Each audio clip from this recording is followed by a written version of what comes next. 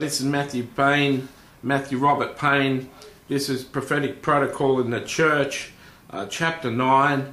This chapter is called Seek to Encourage the Church, and it's found in, we shared it in chapter 8, but chapter 9, this is based on 1 Corinthians 14 verse 12, and it says, "Even so, since you are zealous for spiritual gifts, let it be for the edification of the church that you seek to excel." Okay? Now, the sun's coming up and it's coming through on my face. It's starting to look nice on my face rather than dreary. Apparently, now this is some knowledge. If you've been following the series, this is some knowledge. Apparently, the Corinthians liked the spiritual gifts, right into being spiritual. Paul is saying here that they were zealous, they were really hungry after operating in the spiritual gifts. Paul says that's a good thing.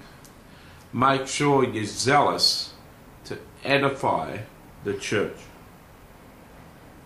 Make sure you're zealous to encourage the people in the church, the members in the church. May they be encouraged through you.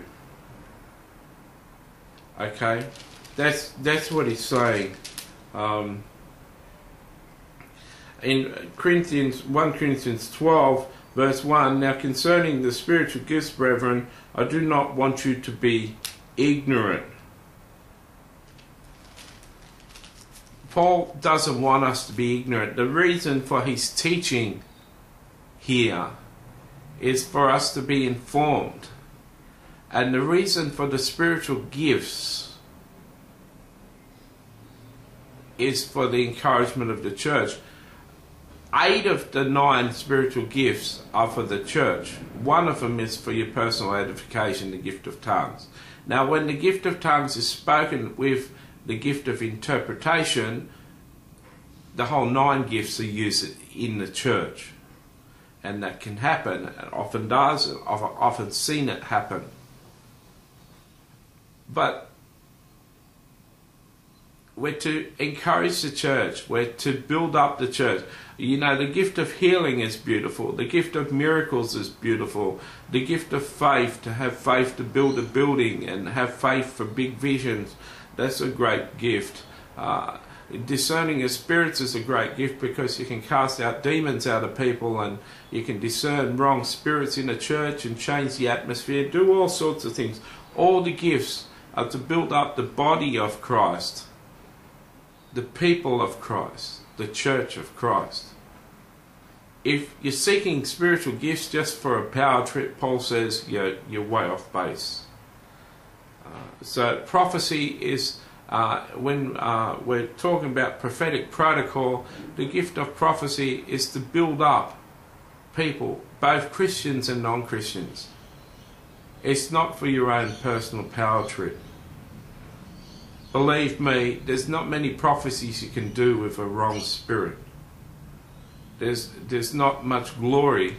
You can do it for your own glory, but you don't do a lot of good operating in the gift of prophecy if it's not out of love and it's not to edify and build up people. That's just the facts of the matter. So there you go. It's just like me saying, "Gee, I'm looking handsome." I look at myself in this camera and gee, I'm looking handsome. I'm just so great. That's like the gift of prophecy. When you're trying to do it for your own self-righteousness, you're trying to build yourself up through using the gift of prophecy. Unless it's for other people, it's no good. I may look good. I may look good in the camera. I may be thinking I'm looking pretty good, but I'm here teaching you. And so prophecy can be rewarding, but practicing it and getting the feedback and encouraging people can edify your own spirit. But the gifts are to build up the church. They're not for private glory. Okay, I think we've punched that message home.